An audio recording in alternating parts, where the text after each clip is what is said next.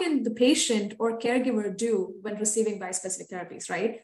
Adherence is key. As much as possible, follow the treatment plans because these are designed in a specific way so that the drug is present in your body at most times and they attack the cancer. And these are all clinical trial data driven, the frequency. So we would like for the patients to be as adherent as possible.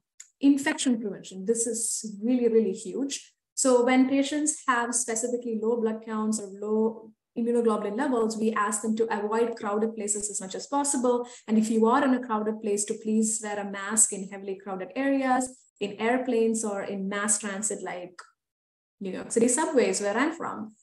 Hand and body hygiene and wound hygiene is extremely important because all of these can predispose to infections. Getting vaccinated after discussing with your oncologist, since there, we typically don't advise getting any live vaccines for those who are post-transplant, post-CAR T, and even those getting bispecifics.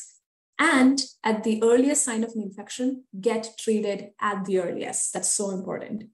Symptom identification by the patient or caregiver is also important, like any symptom, be it with infection, or if you feel like you've been on bispecific for a year and a half and you've been having excellent results, but all of a sudden you're having a new bone pain, new unexplained weight loss, a new anemia, let the provider know. And these are some signs and symptoms of disease progression.